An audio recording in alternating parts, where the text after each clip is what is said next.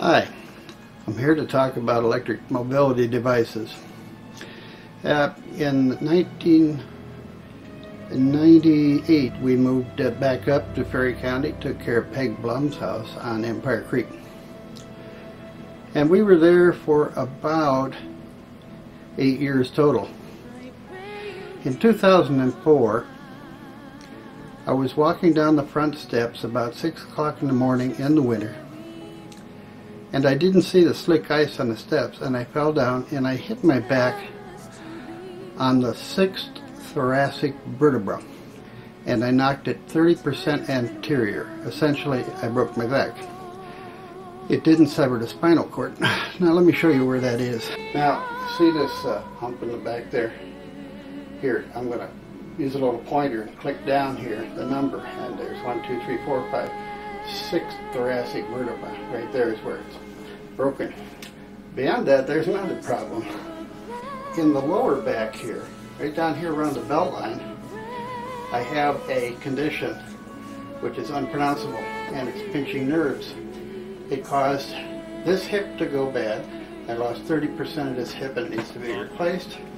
And I have now peripheral neuropathy. There's no feeling in my legs all the way down to my toes. So I went out, and at the time my mother was still alive, so there was a little bit of money left in the family, and I bought this electric scooter.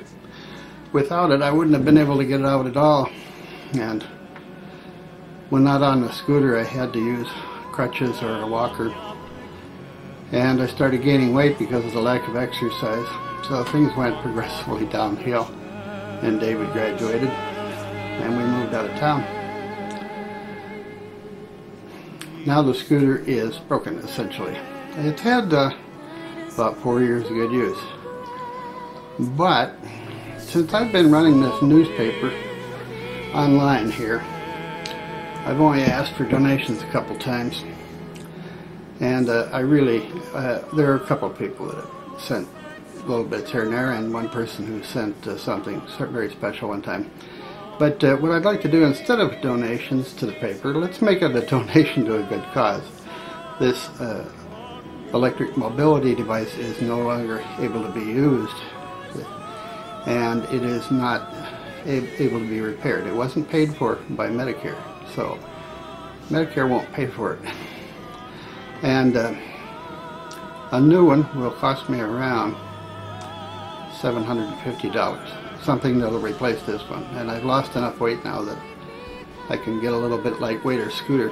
But unfortunately, I don't have $750, as I'm sure most don't, but every little penny counts. So when you read this paper every day, or every other day, or once in a while, and you enjoy the pictures and things like that, know that a lot of those were taken from my scooter.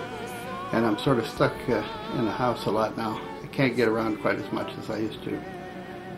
I'm missing about 3/4 of my travel time here. So donations to PayPal. Here, put the PayPal deal there, logo, and there's also one below.